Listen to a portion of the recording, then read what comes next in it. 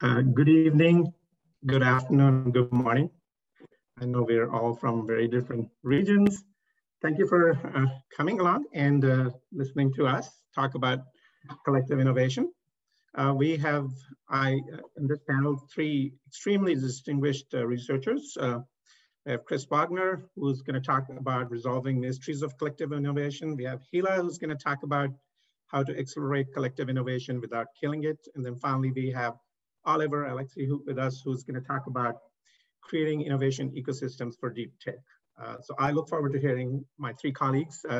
I'll start us out very briefly, setting up the theme for the day. And you'll see we're diverse in our thoughts, but there is definitely convergence in how we're thinking about collective innovation. So I'm going to start us out by talking a little bit about a decade of research that I have conducted with Anne Marjack, who's not with us today, but I am representing her. So I'll talk about how do you unleash collective intelligence through a collective production process. And this will be placed in the context of crowdsourcing, which is popular terminology and one mechanism for collective intelligence. It's everywhere. I don't have to convince you. We've seen over a decade of these from one end of the earth to the other. So it's not just a Western concept, Asian concept, but it's everywhere. Everybody wants to use collective intelligence and by using crowdsourcing. When we started this research a decade ago, this is what we heard in our initial interviews. Most of the ideas we get are the ones we've already thought of, and then MIT Technology Review had this whole thing about collective intelligence kind of reduces back to small groups. It's the most effective, and then a few the chief innovation officers said, we're so disappointed with crowdsourcing, we now think it's just brand building. So this was our start, and we started to think what could perhaps be some of the things that are going wrong with the crowdsourcing as a form of collective innovation. So I'm not gonna belabor through this, but I think a couple of things to highlight, three of them. First is that problems always as a given, that a company as a sponsor of a contest or crowdsourcing challenge defines a problem in which everybody has to solve. That could be potentially something that's ailing collective innovation, leveraging. The second is that individuals already have an idea and they bring it to the table and they just have to tell it to the company, and the company can go ahead and implement it and everything will be great. It'll be innovative. So that could potentially be an issue that's ailing how you leverage collective innovation. It's not really collective innovation, it's collection of innovation rather than collective innovation. And then finally, collective innovation means everybody working together. The process of collaboration is predefined and it can be laid out just like it would be laid out inside a company for innovation teams or R&D functions. So those are the things we started to think of those as hypotheses. And through perhaps over a decade, we ran a bunch of crowdsourcing contests, innovation contests. We studied over another 50 of them, which companies were already processing, to see whether they're following what we think is a process that should be followed for collective innovation. So what we call collective production process.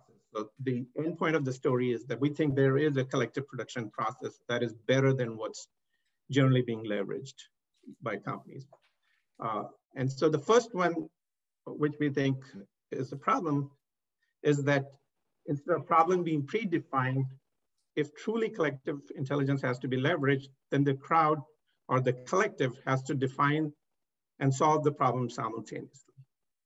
So the problem cannot be a given. Problem in itself is just a starting point. And if that's the starting point, as the collective or the crowd solves the problem, it also redefines the problem. And so the problem is not a fixed, but truly innovation occurs when the problem is being simultaneously defined as the solutions are being searched for. The second one is that the bar of ideas that give us your best ideas, and that's enough, individual ideas is a very high bar. Most people may not have ideas, but they might have a lot to say about the problem itself in defining the problem. So in a collective production process, crowd or the collective shares a variety of knowledge. And it's just not ideas. So what are a variety of ideas? And I think we're just starting at this kind of defining. So it could be facts about the problem. It could be examples about how the problem may have been solved in the similar domain or a different domain. It could be idea seeds rather than a comprehensive solutions. It could be integrative solutions. Somebody combines these, some from outside, some from inside the collective, and you have integrative solutions. And most of all, there are trade-offs. So you're looking at all aspects of the problem while you solve it. So that could be one. The other is if collective has to be brought together, they're not going to engage in the conventional, highly interactive, synchronous means of collaboration. It's almost a short burst of engagements, as in when any given individual in the collective has time, she or he can contribute any form of a knowledge, not just ideas. That could be one. So if you look at all the data we had, most of them, about 75% participate only at one time in the collective, any individual, and only 5% participate throughout the process, if it's a definite time-oriented process. So that could be one. And then if that is the case, that everybody's participating in slivers of time, how does collective innovation happen? And it's almost passing knowledge batons. So it's not synchronous, it's highly asynchronous. It's highly dependent on when any individual in the collective may have time or knowledge to contribute. And what they do is they contribute whatever form. It is not just ideas, again, it could be examples, trade-offs, facts that are related to the problem, or the redefinition of a problem. And so what they're passing on is this asynchronous batons. It's almost of a relay in form of knowledge passing. There's two forms that we started studying, which I think could now be extended to many other forms, which are examples, which is analogies, which we've already studied in literature quite often. And the other is trade-offs, which are paradoxes or conflicting requirements. These we found are very instrumental in formulating the problem or reformulating the problem, but also moving towards more integrative solutions. The challenge is that over time they dissipate, they evaporate quite rapidly, in the sense the collective is focused on very recent knowledge. And if these examples and trade-offs occurred somewhere very early in the process, they might have lost their impact by now, or the knowledge has grown so fast that these might be lost over time. So in a collective production process, it becomes pretty imperative to not just propagate ideas, it's not a brainstorming process, but rather propagating creativity triggers in forms of examples and trade-offs over time, so that they continue to spark thinking of the problem, as well as thinking of integrative solutions. The other aspect is that instead of just ideas, what we found was that expressing needs is equally important, if not more. And the needs could be a need encountered in a different context, or just an abstract or a concrete need.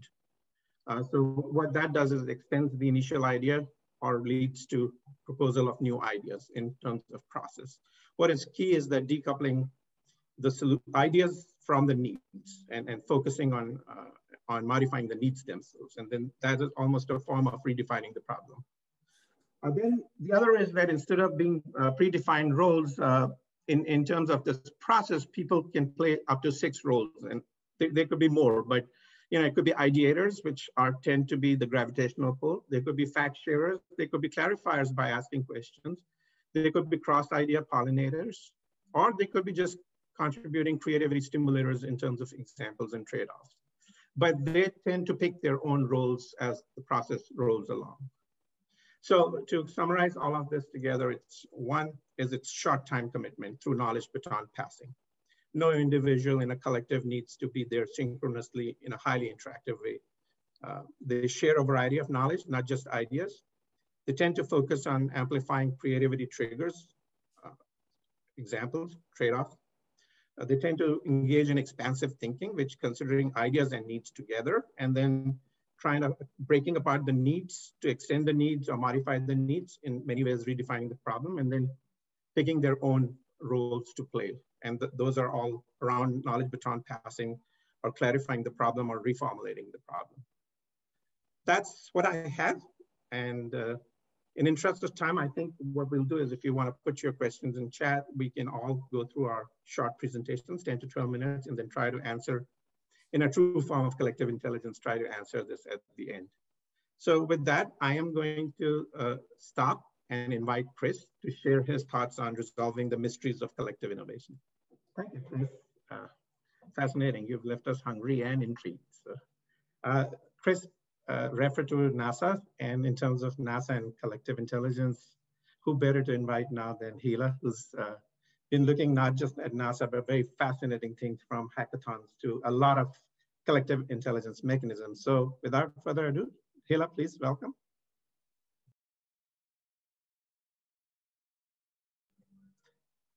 I think you're on mute, Hila. Mute. I am the #1 sentence, right, in conferences. I think you're on mute. So everyone can see my slides? Wonderful. Okay, so thank you so much for the introduction. And indeed, what an energizing talk, Chris, a lot of interesting ideas.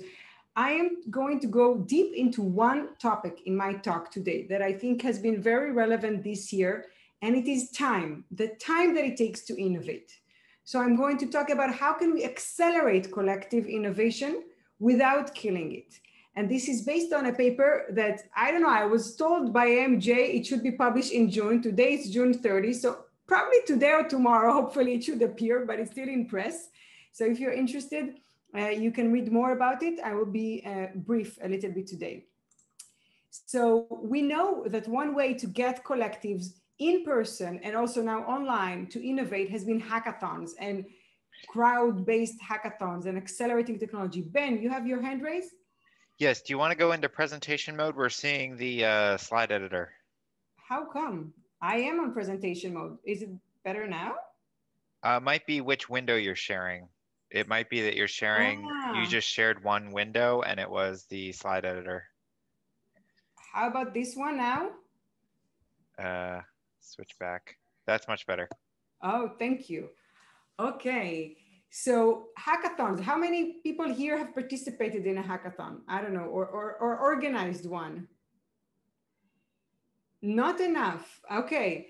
So, okay, I see more hands. Great, Arvind. Okay, definitely. Okay, more people. Indeed. Oh, now I see all the raised hands. Definitely. So I think hackathons are fabulous ways. Oh, more and more hands. That's great. So for all of you that have participated, organized hackathons, I think they are a great opportunity for us to study as collective intelligence researchers, and they are underexplored. Jawad, I see more hands. That's awesome. I think it is a great way to bring people together. Some of you talked, I think, Arvind, about these like bursts of energy in collective intelligence. These are rapid events, and then to assume that people will then disperse. So it's ad hoc and accelerated innovation. So these are the two conditions that I'm focusing on. The accelerated part, something that usually takes much longer.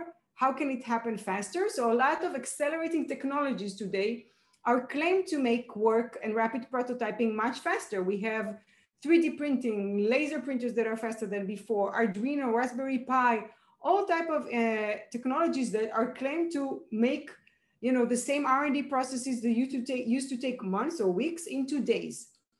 Another trend that, of course, we've all experienced this year is sometimes reality requires acceleration. The vaccine, first time in history to have a vaccine in less than a year, right? To a pandemic. Accelerating on medical device. I have another study looking into ventilators, how fast people were able to invent new medical devices that are highly regulated and highly risky in a couple of months, processes that usually take 3 to 5 years. So we're seeing more of this accelerated ad hoc innovation that is done in a collective way. But what does it actually mean? Is it just the same thing faster? Or what happens when you take an innovation journey, as Van and others were talking about in their book that usually takes months and weeks and has a trajectory, and all of a sudden take it and make it into a sprint? What would we predict by the literature, and what do I see for my work? So the literature would predict the time pressure will kill it. And that's why my title is kind of how can we accelerate without killing it? So time pressure has been known cognitively to impede the ability to think creatively and outside of the box, right? We have all experienced it, I'm sure, in our lives. When we're under the gun, it's very hard then to think creatively and do problem solving. The second problem is the fact that you have ad hoc collectives, teams coming to work together. These people have never met each other. We know coordination is very hard. So when you put ad hoc teams on an innovative task, it's even harder, because it's not clear what are they trying to develop. The solution to the problem is not known. As Arvind talked, the problem, the solution are being kind of co-evolved usually. And how are we going to work as a team? Most times, the process is not written and not given. People don't know each other. They don't know who should do what, no clear leadership. And that's actually the ethos that hackathons want to preserve. They don't want to assign hierarchy and roles and leadership. So how can we do this ad hoc innovation? So by the literature, it would fail. But in reality, we see many new products and services that get created this way through hackathons. So how come? That was the puzzle I was excited to study. And we conducted a field study in assistive technology hackathons for a couple of years. So initially, I did a 1 year of exploratory study of hackathons, makeathons, all kinds. But then I did a more focused study on 13 projects in health tech accelerated innovation processes that have very clear and comparable outcomes, because I wanted to compare apples and apples. So all of the projects that I'm talking to you about today started with the same starting point. They had similar conditions across all the projects, the same technology that was able for them all in big maker spaces that collective came together, individuals volunteered for 72 hours, similar challenges of assistive technology, real problems of real individuals that need those technologies that companies are not producing today, ad hoc time frame, they all disperse afterwards, and extremely limited time frame for the challenge that is given. I collaborated with Tom Global, an assistive technology organization that runs hackathon, and by the way, is inviting always professors and students to do it. So if you are interested in bringing it to your university or any organization, contact them. Google.org, which is the kind of non-for-profit part of Google, and different makers spaces. So what did we find in brief? We found that this accelerated and ad hoc time frame does not only create time pressure, as we know it from the literature, but it also creates temporal ambiguity, which means what do I do even first, right? You have this really extremely shortened period of time, and the quotes would express it even better than what I can. So the sense I got from everybody in the room was, what are we even doing? We've got a team that just met each other, and you have to figure out all these groups dynamics, and you're given a challenge that you're expected to start working on and make a solution right away. So you have 72 hours, new people, a new challenge. What do you even do first? There is this sense of ambiguity. How do people cope with ambiguity? So we saw two patterns, two types of groups. Several teams basically dealt with ambiguity by importing and compressing temporal structures, best innovation practices that they knew, agile, kind of a lot of brainstorming methods that they knew, and tried to make it faster. And I brought this cool image that I saw actually this year used again and again around innovation and acceleration, that we should just take our schedule and compress it.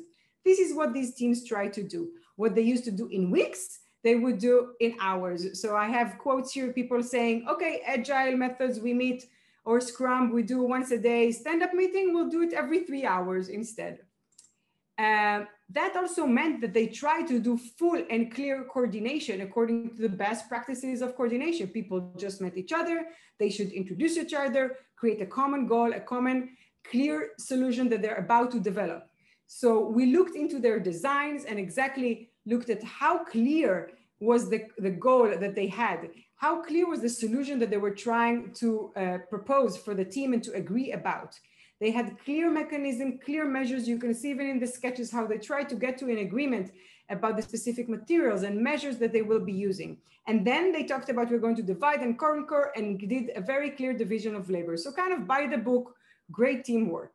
So it looked great. Unfortunately, I'm going to kind of jump ahead 72 hours and tell you that all of these teams failed. So they look great. They worked really great as a team. But these conditions of accelerated ad hoc innovation requires something different from these best practices that we've been teaching and that they brought from their organizations. So what are those teams that were able to do it somehow and create new working products in 72 hours?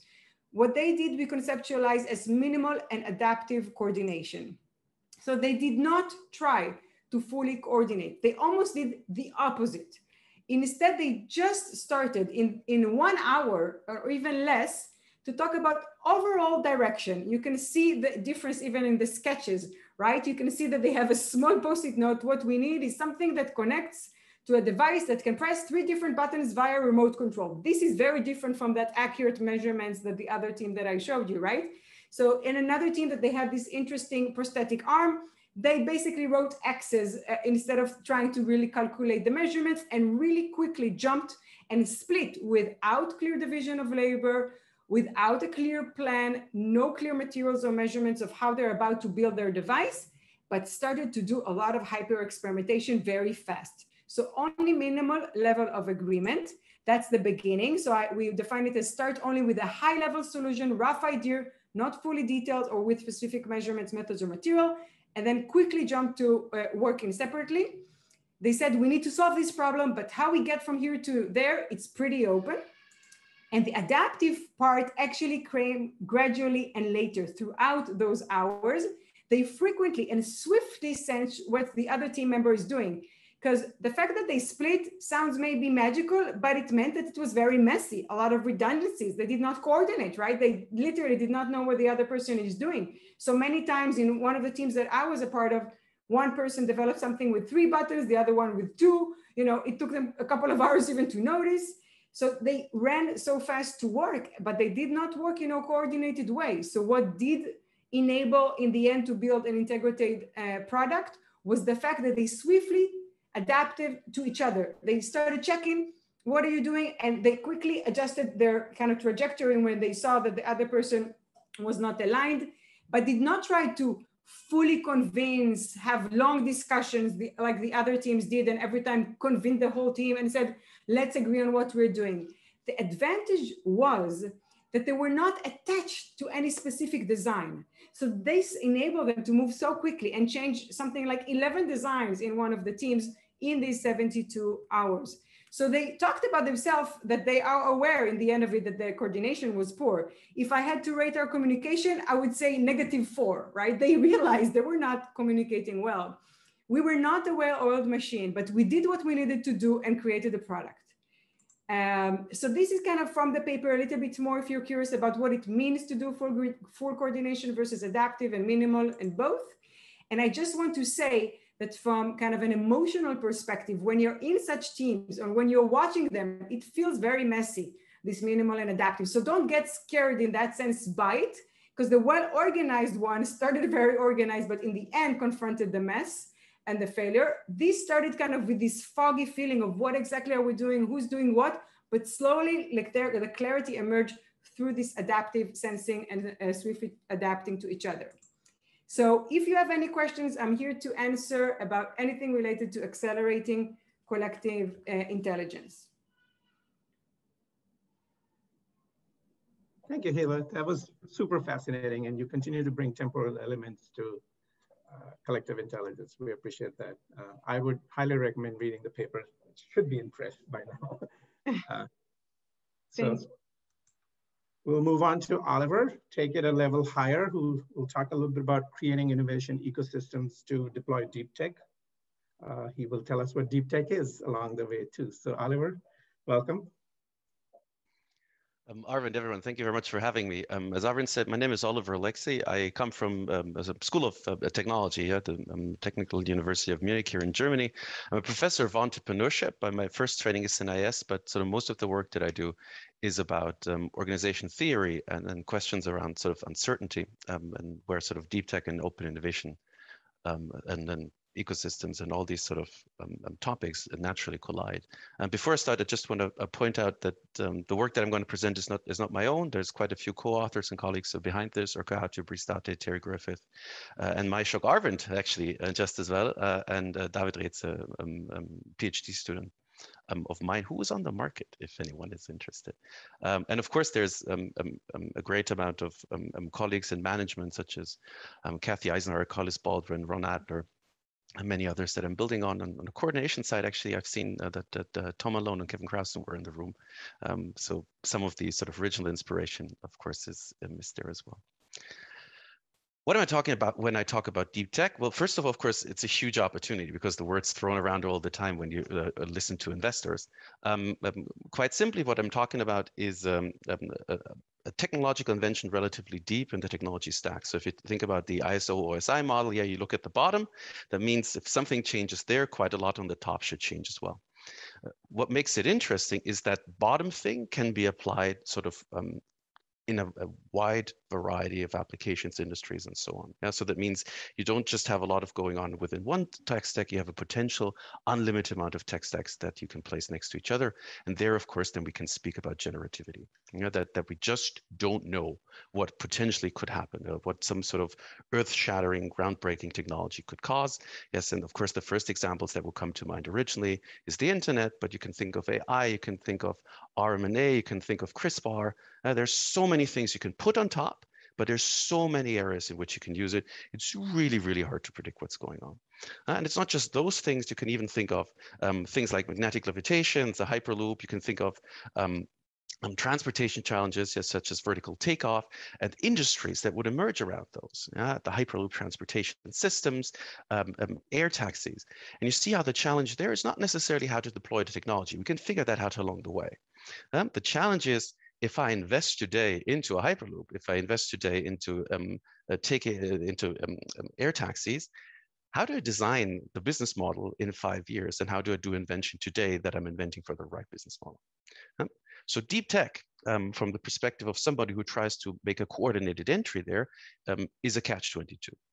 Why is it a catch-22? Well, it takes up to 10 years, and I can give you an example where it's 30 years or more of a development time until actually an application crystallizes. Yeah, and with hindsight 2020, you could say we could have gotten there much faster, but you will only know by sort of investing continuously into development.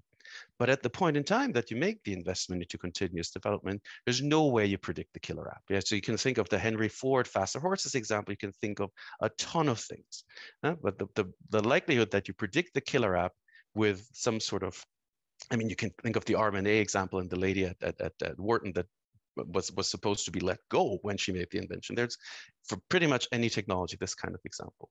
Yeah? Finding the killer app needs more development. The problem is that development is costly and path dependent. Yeah? So that means if I don't get it right in the beginning, I might actually run out of resources on the way there. And then figuring out that catch-22 is well, if you figure it out, you're a star. If you don't figure it out, well, good luck on the way. You can link this to dominant designs, first mover advantages, whatever you want. Yeah, so quite simply, that means that for the organization here is, it's impossible to plan the ecosystem. Yeah, and as I said before, the problem isn't necessarily on the tech side. Yes, tech standards would help. The problem is, and Chris was actually alluding to this before, the problem is unknown preferences. Yeah, I don't know. Even if I would figure out technology today, the customer has never seen this before. How would I do this? It's just completely unknown. So one of the pictures that I showed you before, this Lilium, they just made a fantastic entry actually on the NASDAQ. So some of you may have heard of this company.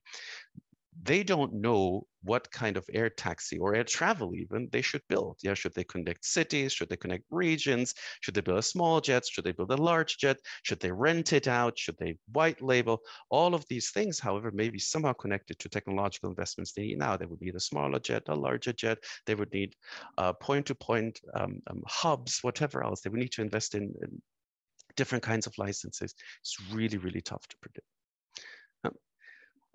If we take a step back from this, that means that quite a lot of the approaches that we research and teach about how entrepreneurs will combat uncertainty, such as micro-experiments, become increasingly difficult. The first is a question of, if resources are limited and I don't really know what I'm after, what experiment should I actually be running? And second, how should I judge the result? How would I know that this result is accurate or a false positive or a false negative? Given I don't know where I'm going for sure, it's really, really hard to tell in advance. Organizations actually know this. So as a side note, any organizations that we've ever spoken to, at least some of this data is 10 years old, they hate the idea of ecosystems from the bottom of their heart. They would rather go it alone. Ecosystem means additional coordination challenge. It means seizing control. It means sharing profits. So if they could, they would always want to go it alone.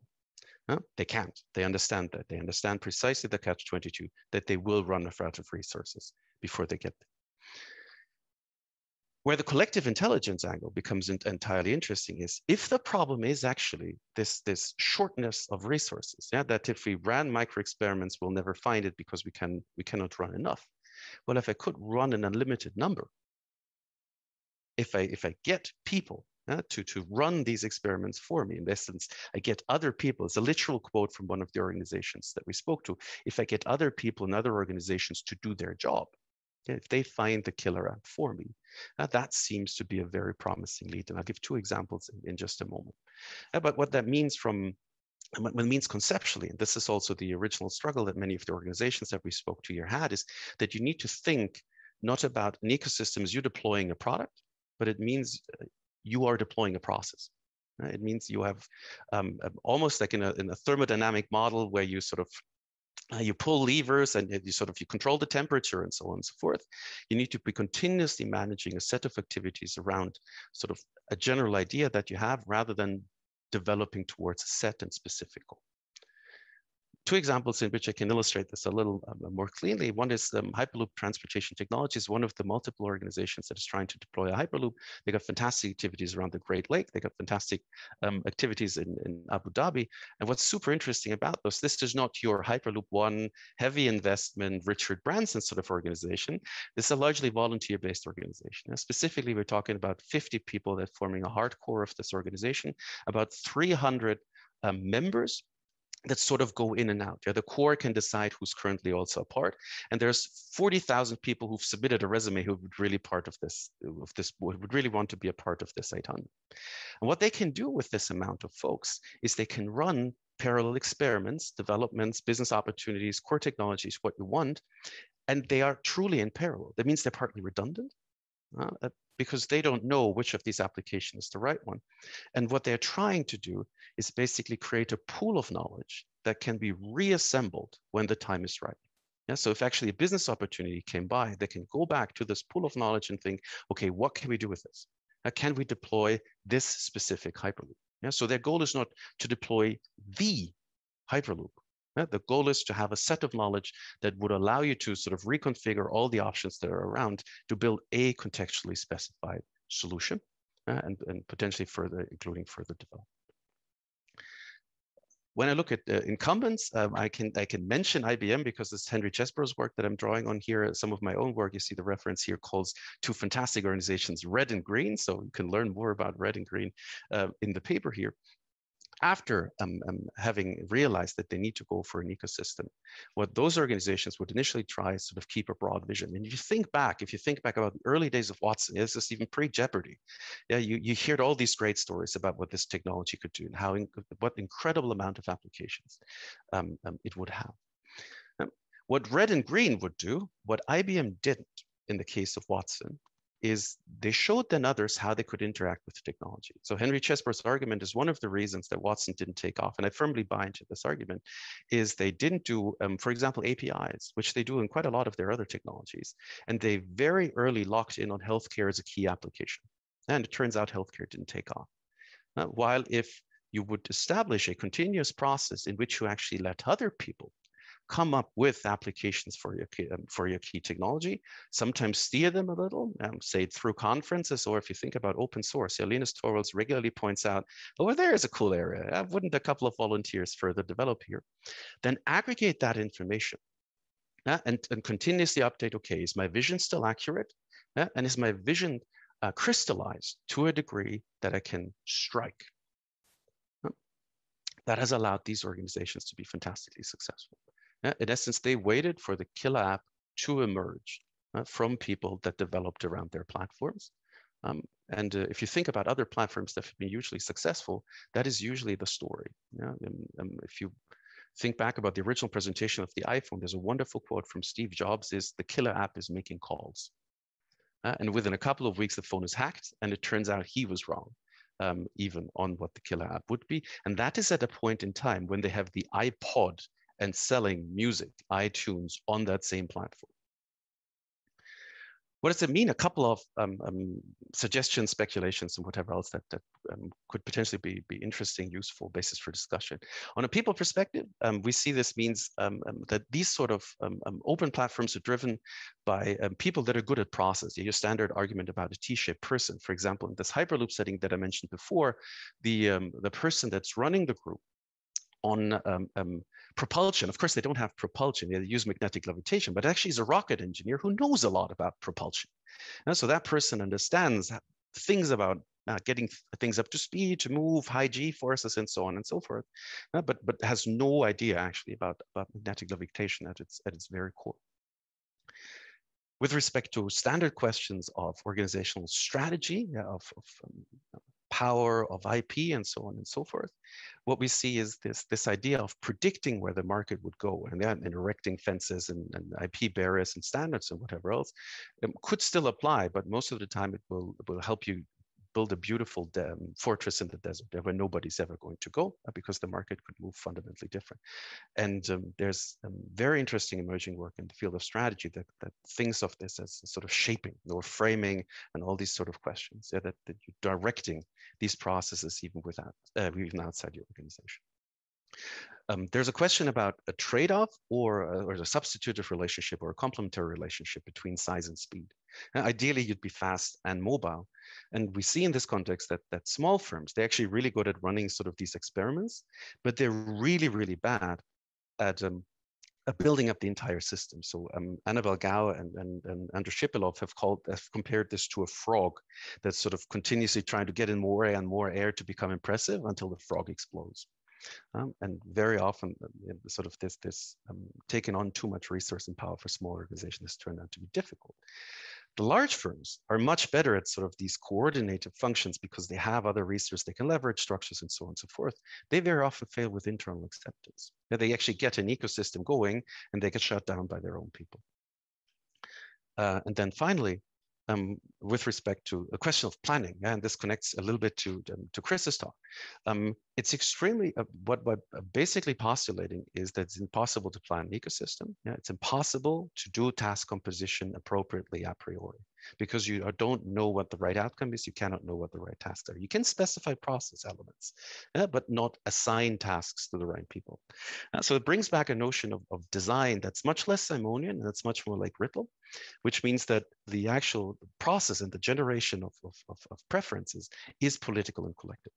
It's not technologically determined.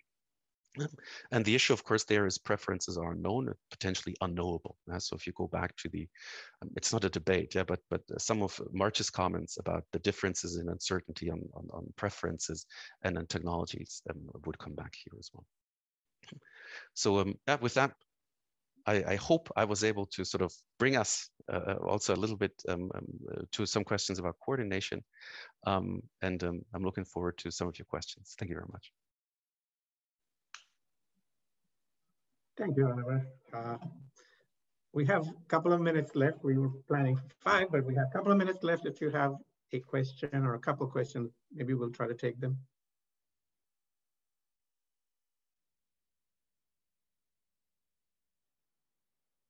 All right. I have a question for Oliver, if we have time. Yeah, please. So around what do you think will be, kind of based on what you've done, the ecosystem innovation we will see today around kind of open source AI that all the big tech companies are saying that they will collaborate? Do you think it will be indeed, it's a big question, only 2 minutes, but do you think it will be similar to what you've seen and what you talked about with ecosystem, or would it be completely different just because it's a different technology, or do you expect same patterns? Given what I said, my answer must be don't know. But if I take the pattern that we've seen, if we've seen the pattern, if we just take big data as an example, yes. And I'm actually not sure that this is resolved, but what our results would suggest is, for example, if you go to big data and talk to Oracle, what they mean is database. Yeah, if you go to big data and you go to IBM, what they mean is originally they meant Watson and DB2 and some sort of A system or whatever else. Yeah, and so the question that's what's going to happen if they fight about it. Yeah, that they will fight for a terminology and a key interpretation and the ecosystem to emerge around that definition. If I get big data to mean database, Oracle wins. If I mean big data to mean AI, actually originally we thought IBM would win. Right now it means Amazon wins, and so on and so forth. What we have seen, this is the second option, is they decide on, or organizations decide on splitting the value chain and defining some areas as being non-competitive grounds. Basically, they split in the market in upstream, downstream. They decide that upstream competition is too costly. And we've seen this actually with IBM's investments in open source. We actually see this in pharma quite frequently. That organization would actually exchange drug candidates. AstraZeneca has done that with, I think, Sanofi. And there's alliances of pharma firms and universities and so forth, where they basically jointly do pre-competitive R&D. And that is the second option, that they decide that this is in essence pre-competitive or non-competitive, but we have some sort of complements on which we continue to compete. Yeah, and the most markets that we've studied, I cannot give a number, but sort of by gut feel, one of the two would happen. Yeah, you either fight for the framing or you agree on this is a non-competitive area and you continue to compete as before. Mm-hmm. And it's not entirely, or we haven't done work, and I'm not aware of any work that has sort of looked into when is it the one, when is it the other, and who decides. Okay, fascinating. Thank you. Thank you. We've gone over, so thank you to all of you for listening, and thank you to Chris, Hila, and Oliver for presenting their views. Thank you for inviting us. This was a pleasure. Thank you. Thanks, Arvind. And thanks, everyone.